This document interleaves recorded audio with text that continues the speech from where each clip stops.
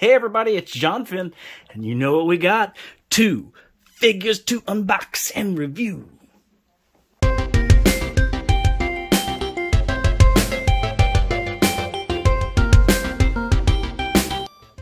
I'm really sorry about that. Anyway, no, we've got everybody's favorite father-daughter combo here. We've got the one and only Duncan Man-at-Arms, inspired by his appearance in Revelation, but more of his kind of filmation looks. He doesn't quite look like this in most of the series, but you should go watch it. I love it. It's really good. And we've got over here Miss Teela, and this is her look after the first episode. And like I said, you gotta go watch it if you haven't watched it. I love it. The first 5 episodes are like a build-up, and then, or maybe it's 4 episodes, and then that last episode, man, woo, they pull the rug out from underneath you fast. But then things get crazy. Things get kind of Dragon Ball after that, and I loved it. Anyway, hopefully there'll be another season coming to that, but we're gonna get these 2 bad boys open, bad boy and badass. And we're going to take a look at them, look at their articulation. Hopefully they're both going to be more articulate and workable than Skelegod was. But we'll see very shortly. Just hang tight. I'm going to get these guys out of the box. Alright, here they are in their plastic shells, their little inner bubbles here. And we can see a couple things about them right off the bat. First of all, Teela over here comes with a ton of accessories. She's got the fully extended staff, she's got the completely collapsed staff, and she's got the staff as a sword. And this was kind of her toy throughout the entire series. It could be a sword, it could be a staff, it could be a friggin' lightsaber handle. And I think she has something on her back to carry it, maybe, but we'll see. And as you can see here, Mr. Man-at-Arms comes with a couple of different hand sculpts to go with him, as well as this ginormous mace that looks really badass and like it hurt. But we're going to get these guys right out of the plastic. And let's start... Oh, who do I want to start with? Let's start with Teela. So I'm just going to put Man-at-Arms over here to the side. Don't fall, Duncan. Don't you do it. Don't do it. Okay. Yeah, I'm going to get everything out of the package and we'll take a closer look. Quick note, she is tied in by 4 plastic ties, 2 on the arms up here, and then 2 on the feet down here. And here she is outside of her inner bubble. It looks like she just got out of the inner bubble when she's starting that stretch, you know, when you get up in the morning. Let's take a quick look at her articulation. You got the head's articulation, a little bit stiff at first, but it starts to move. Shoulders, good. Excellent. They both go down and up all the way. No problems there. As you know, both my Skelegods had major problems. Double joints at the elbows. Both work fine. Wrist, swivel, and rock back and forth. A little bit tight on this side, but she does come with an extra hand sculpt, so that could help. And her right hand's a fist, so she can knock people out. It rocks pretty well. Swivels just fine. Twists at the waist. She has ab crunch and back and forth. Knees are pretty fine. They go back pretty far. Double jointed, of course. There's thigh swivel, and there's a swivel at the boot cut as well. Oh my gosh. Okay, let's get these feet. Okay, they go back and front to back and then side to side. I want to start the detail on these boots. That is one of the best leather textures I've ever seen on an action figure. That is just fantastic. I love that detail. It's just kind of blotted on there and maybe dry brushed a little bit of darkness on top of it. That's a fantastic looking piece right there. And you can see the wraps coming all the way down. They're just enough of a different color to kind of stand out to you. She's got the pads here. Let's see if we can get that straight. Her knees are a little bit tight. They kind of click into place. They feel like they're on a ratchet more than the other ones do. And is that a pin? No, it's just a piece of sculpt. Okay. So they are pinless knees. You don't see those joints, but you can kind of hear that ratchet action inside there. That's pretty interesting. It's not bad. It's not good. It's neither. I'm gonna change out this fist hand for this holding hand real quick. And she does come with 1 extra pair of hands. She comes with a right holding hand and then like an open left hand. She doesn't come with another fist or anything like that, but it looks like this. So that's cool. Let's look at her face. That is definitely Teela's face. She doesn't look a whole lot like her Filmation or 2000X version because this is after And if you haven't watched Revelation, spoilers, I'll let you turn off your video. Okay, this is after He-Man and Prince Adam have died, and she has become jaded because she just found out that Adam was He-Man, and she found out everyone had been lying to her for years, and she was completely gutted, and so she left the Royal Guard and became basically a mercenary for hire. She's got some great detail in her costume here with the straps coming over both shoulders onto her chest piece. You can see the belts, 2 belts going across here, and she does have that holder for the weapon right here that goes right in the back. In fact, we'll go ahead and put this back here just to see if it fits well. Yeah, goes in pretty easy, and it feels like it's going to stay there too. Like, it's not stuck there. It's tight, but that's pretty good, because that means it's not going to go anywhere. Now, her armor is attached kind of funny back here, and it makes it look like it can come off, but I'm pretty sure it can't, because there doesn't seem to be any separation. Now, the paint even kind of overlaps, so that's kind of weird, but it is what it is. Is that? No, it's just dirt. I'm just gross. And you can kind of see hints of her old costume in the tunic she has on underneath her armor. It kind of is similar to what she would have been wearing before if it weren't a friggin' bikini. Let's see how well she holds first the sword, because I've always loved swords with my He-Man figures. Oof. It's tight. Like, I feel like maybe she doesn't want to hold it, but she is. I had to kind of bend her thumb around. It's a little bit of misapplied paint right there on the blade from that silver. It's not a big deal, but it does stand out pretty starkly because the rest of that blade is very black. On the backside, it's just a little bit of molding there.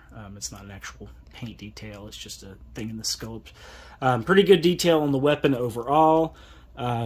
How does she stand? Let's get her feet straight first. Oh, she stands fine. She stands just fine. Here is the staff/spear version of it. This kind of reminds me of the weapon that the aliens used in Stargate. I feel like it should shoot like some kind of a concussive laser or something like that. Let's see if we can get her posed with that. Whoa.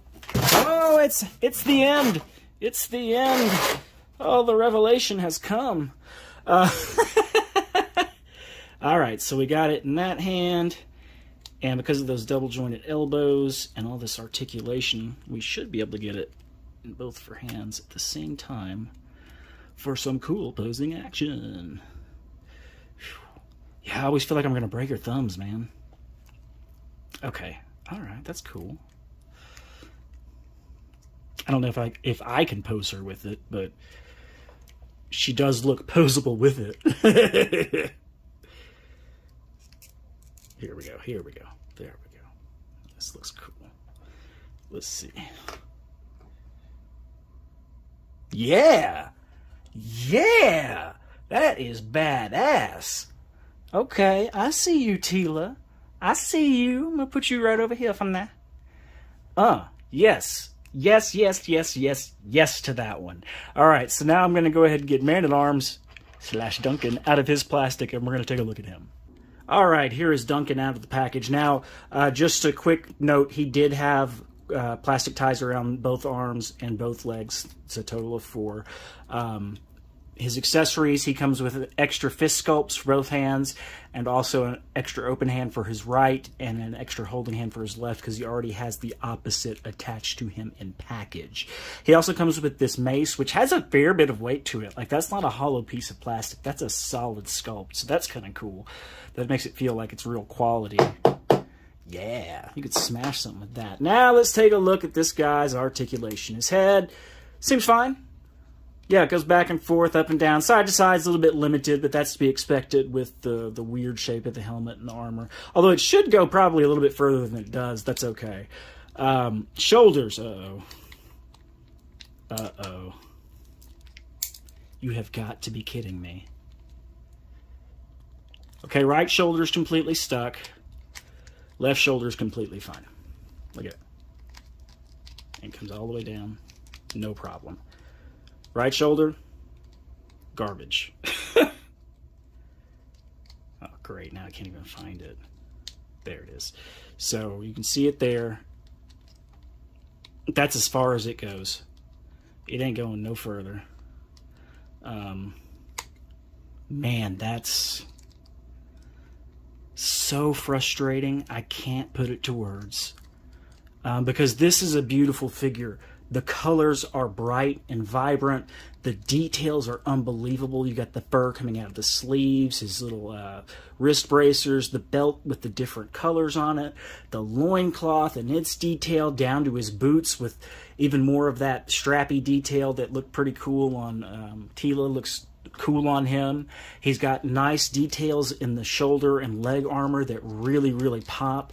It's just got nice highlights and stuff and really sticks out a lot better than I would have expected it to for it being Man-at-Arms, because usually it's a pretty monotone armor, but they really stepped up the detail on this. And look, you can see kind of a small break there in the shoulder. And this guy's straight out of the package. This hasn't seen any wear, tear, play, or anything.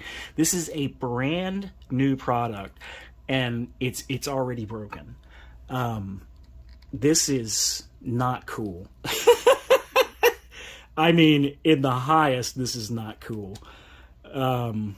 Man. I'll tell you what, if I get one more big-bodied figure with these big shoulders that doesn't work, I might just call it quits on this line. This is just... It's demoralizing as a toy collector that doesn't keep things mocked to have the figures fail on such a fundamental level that... Oh, we got it. We got it down. Oh my gosh. But that's still a huge, huge problem. That should not have been that tight. I could have very easily broken off his arm at this joint like I did with the Skelegod.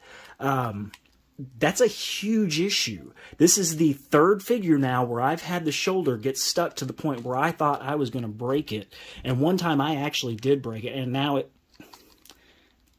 Stuck again. Yep, stuck back up. Dang.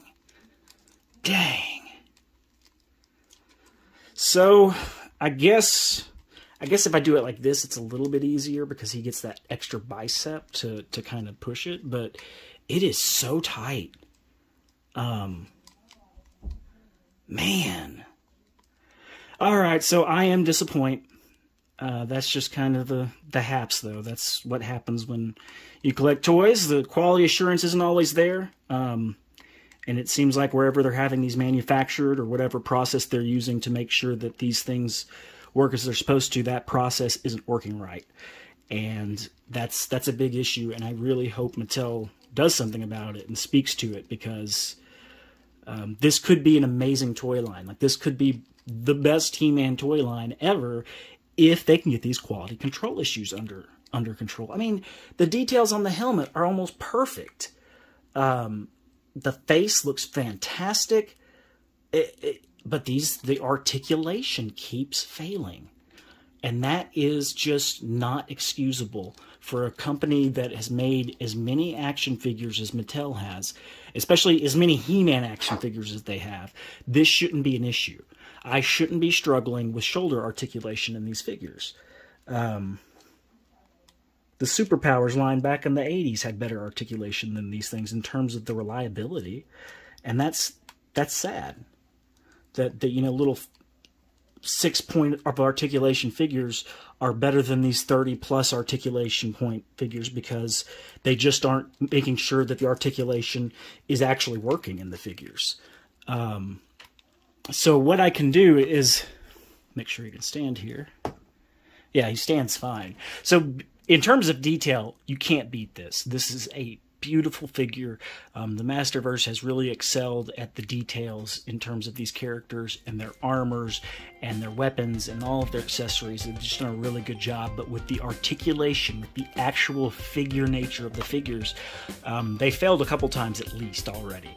So I can't quite recommend Duncan.